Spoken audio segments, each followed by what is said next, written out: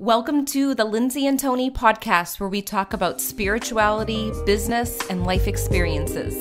In this podcast, we're bringing our private conversations to you. We believe that it's through discussion, action, and reflection that true change occurs.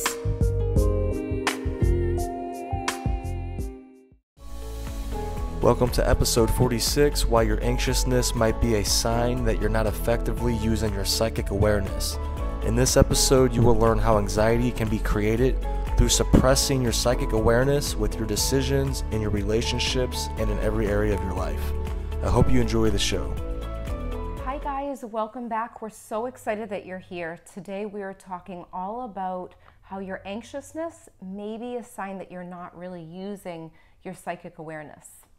And I feel like this is something that everyone has. Don't you believe that everyone's psychic in some sort of way? I feel like it. I feel like everybody is psychic because we're all born with our brain, and everybody has that capability to tune into other people's energy, at least on that psychic level, to where they could feel everybody else's emotions and, you know, different things like that. Right. And I think there's some people that are extra open, where you're so aware that you feel like your heart is pumping out of your chest. I know there's been times where I've almost been in a panic attack when it came to just feeling everything. Exactly, especially like me growing up, like just being inside places, like I talk about a lot on this podcast, it was overwhelming for me because I was not using my psychic ability effectively. So I was like, you know, people pleasing and doing all that stuff that we talk about in these podcast episodes, and that wasn't honoring my psychic awareness, because I'd be feeling, you know, intuitively picking up things like, oh, I need to say this to them, but I'm like, no, I'm not going to say that, because if I say this, it's going to step on their toes, create all kinds of chaos and all that. So then, you know, you suppress it little by little each time. Yeah, and I think that's the key word, suppressing it, which I've definitely done over the years. I think when I was little, I grew up in a family that was very anxious, and they're very psychic, even though some of them might not want to admit that. And being in that environment and soaking it all in every day, I just became a mirror for what was in front of me. So there were times where I would really shut down and I was very quiet, but then it would come out in anger as a child. I remember kicking, and at school I'd be like a little angel, and I'd come home and my mom would say, how is she so good at school and she's shy, but when she comes home she's very much to herself, where she gets angry? But it was because I was holding everything inside, and I feel like anxiety turns into anger, don't you? It does. It turns into anger, sadness, all of those different emotions you don't want to feel, because it's just telling you that you're not honoring who you are. True. And who we are, which a lot of the world does not like to admit, is psychic. Yeah. So that's like a taboo topic, and I think that's what causes most people to suppress it, because they don't want to be looked at as weird. Like, oh, they're psychic, because it sounds like psycho. You know, so I think maybe if they tweak the word and change it a little bit, more people would be open to the idea. But all it is simply saying is what all of the greatest minds who studied psychology and studied the mind, what they have been telling us for, I don't know, 1,000 years or more. They say it over and over. If you look into the pieces of information, I bring up Napoleon Hill's book, Think and Grow Rich, a lot, because he talks about psychic ability in there, how our brains are electronic switching stations to where we could pick up vibes, you know, or frequencies, and we could send them out. And this needs to be like a topic that is normal, I think, to be in school. In the school systems, from starting in kindergarten, even pre-K, so kids can understand that, look, you are psychic, and these are ways that you develop it, because without having that understanding that we are that, then we never develop it. And then it's like what Lindsay and we were just talking about, we start to suppress it, and then it starts to create anxiety, anger, and you see a lot of kids acting out, and even adults acting out, because they're not tuning into that part of them. Right. And I found when I was teaching 3rd grade, the kids that were labeled ADHD and had some sort of anxiety disorder, they were the kids that were highly sensitive psychically. And I knew it because I could hear the conversations that would go on. I remember one of the, actually 2 instances that I can share about was actually 3. One little girl had a lot of trouble focusing, and she was sitting in class in her seat, and she got scared because she floated above her body. And she said, Miss Marino, I just got really scared because I was floating above my body and I looked down and saw myself in the chair. And I knew that she was highly sensitive. I knew it ran in her family on her mother's side. You could just, being aware of this and tuning in, you can recognize that. I had another student that used to draw pictures and stories, and he was someone that could never sit in his seat. And I felt like the school system, they trained us to have them not stand up and walk around at different points. There were moments where they had to sit still, and I feel like that suppresses their emotions. It does, because the school system, I don't believe that it was set out to develop people's psychic awareness. So it does, absolutely. It stops their creativity. Anytime a kid is like different, has out of the box type ideas, in most schools, then those ideas are suppressed and that kid is called weird or schizophrenic or like, different names that they'll put on these kids, and then it creates more of a taboo topic, like, it just keeps reaffirming. That's why I like magnet schools, or like certain charter schools too. And we're not saying every single public school is like this, but a lot of them restrict you to sit down and take a test, and that's it. But the third child that I was talking about, he was extra sensitive. And there were certain points where he would go into certain classes and get in trouble. In my class, I felt like I knew him on a soul level without him even realizing it, but he spoke up and shared different experiences, and he lived in a neighborhood where there was violence, gun violence, and most of the kids in my class did. And he was sitting at a guided reading table when we were back there. I don't know, I probably told you the story, and he had a vision of something that was coming up in his future. And he saw a van and people he knew, and there was gun violence, and he was in tears. And you have to tread lightly if you're a teacher in the school system. So, I had to turn it around in a way that I could share, but I got him to write it down on paper and that sort of thing. But I think it's important. Some people use the term like get in touch with your emotions. And I feel like that's psychic awareness, getting in touch with your psychic awareness, really. It is. And if they suppress their psychic awareness so long, it starts to get confusing on what is your psychic awareness, anxiety, and then what is like actually your psychic awareness. And I also feel like, as you were talking about that kid, each kid growing up, each person growing up, they have their finger on the pulse of their culture and the society.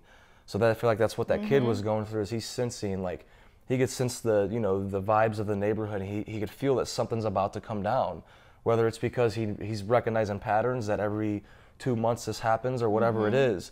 So I feel like each person is in a different environment like that, and they have all these factors that could cloud their vision too, because a lot of it, if you live in a rough neighborhood or if you grew up that way, a lot of these fears could still be in you even though you're out of the neighborhood. Yeah. So then you're constantly reacting, and that's suppressing your psychic ability because you're in fear mode. That's so true. That's so true. And I think this is so important to talk about and think about, what kind of situation are you in right now that you're comparing to 10 years ago, or what how your family lived and what experiences are going to come up for you too. But I think the big reason that we felt guided to do this podcast was because ourselves, we've experienced that feeling of anxiousness, and it's normally when we're not using this psychic ability to tune in. So some ways you can use your psychic ability or use your energy is to actually imagine light or energy coming from your hands. And if you have a dog or a cat or some sort of animal, put your hands on the dog or the cat. Start using your energy that way. If you don't have an animal in the house, look outside at a tree or birds and start sending energy through your eyes, and imagine that light going out, and really use your energy to work. It doesn't mean you're going up to people and giving them psychic readings. That's not what we're saying at all.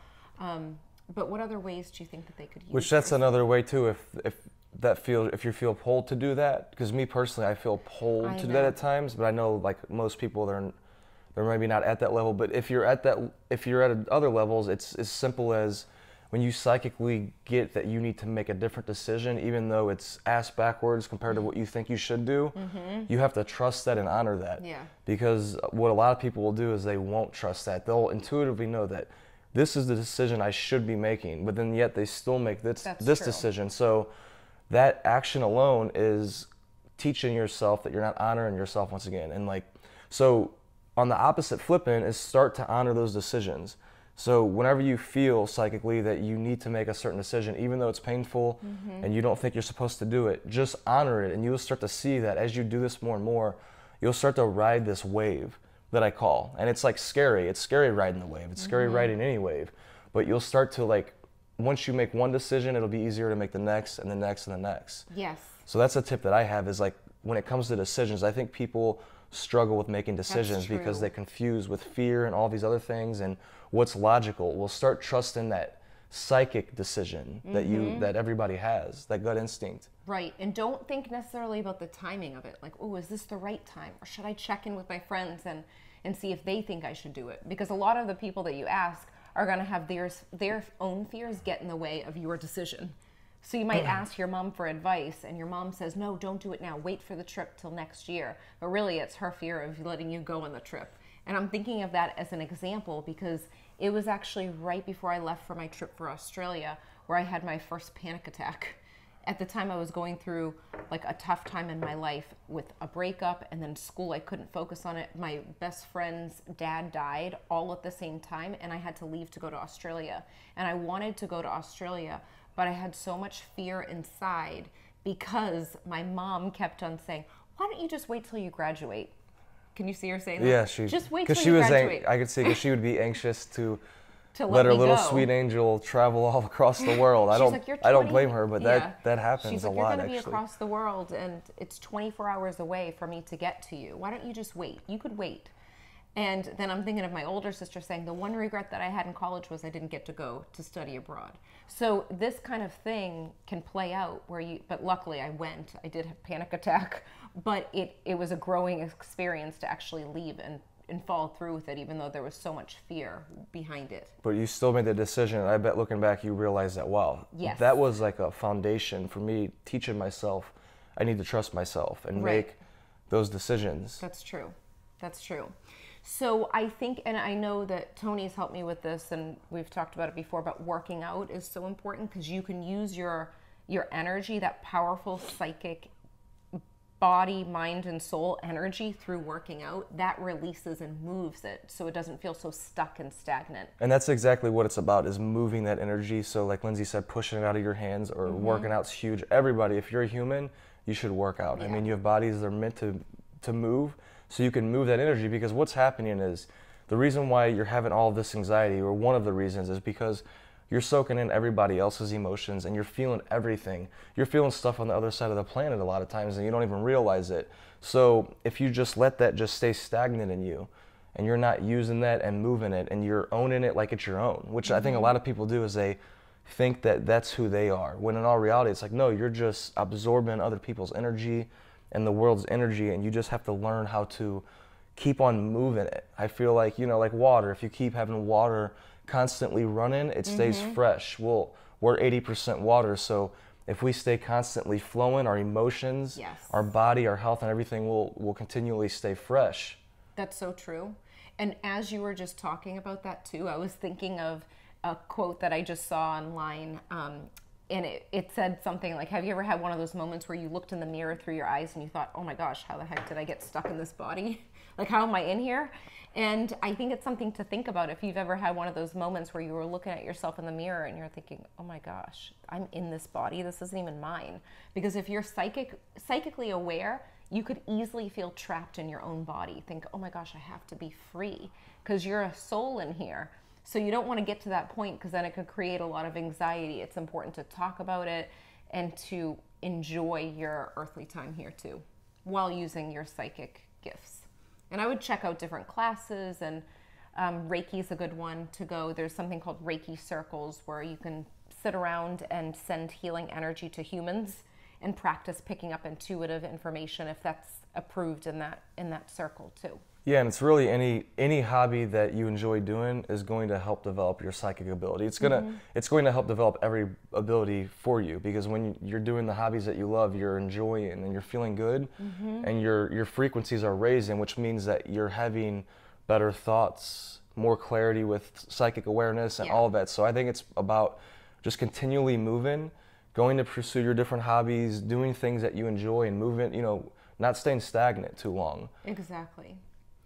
So I think that's it for this episode, because we could talk about this for hours. Yes. But I feel like the main thing is to use your energy. Don't suppress it. It That's the is, big thing. and another thing is to understand if you're not using your psychic awareness yet, you have to understand the joy and the fulfillment that comes with expressing this gift. Whether you're doing readings for people or whether you're just doing readings for yourself, meaning like you're using it to make decisions, to be a better dad or whatever, a better husband or whatever you are, to just show up better mother, Friend, everything, friend, daughter. whatever you are. So I think that's the it main right thing. there.